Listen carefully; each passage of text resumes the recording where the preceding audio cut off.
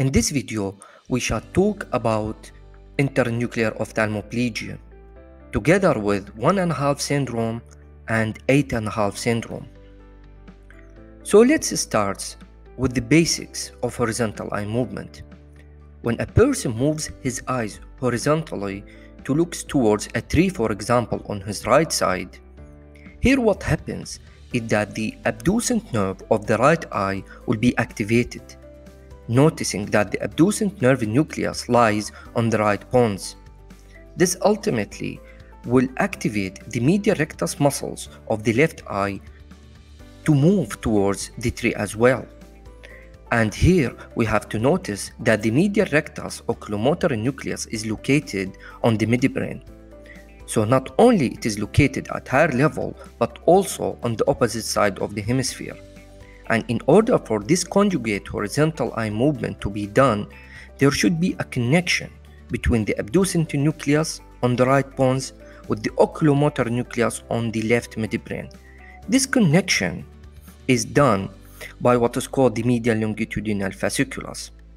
Now imagine what happens when there is a lesion at this medial longitudinal fasciculus. The abducent nucleus will abduct normally with nystagmus towards the target, while the medial rectus nucleus will not move towards the target, producing what is called internuclear ophthalmoplegia. Now look to this man who's told to look to the tree. His right eye moves normally towards the tree, while his left eye failed to adduct towards the target.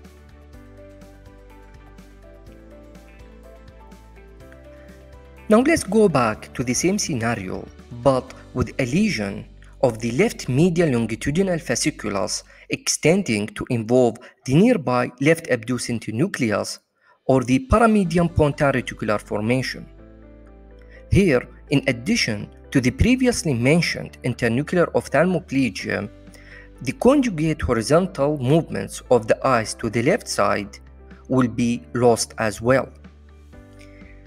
Now, let's add the horizontal gaze palsy to the left side to the previously mentioned internuclear ophthalmoplegia and notice that the left eye will lose its horizontal eye movement to both directions, and this is called 1, while the right eye can only abduct toward the target, and this is referred to as a half, and this will produce the syndrome of 1.5 syndrome.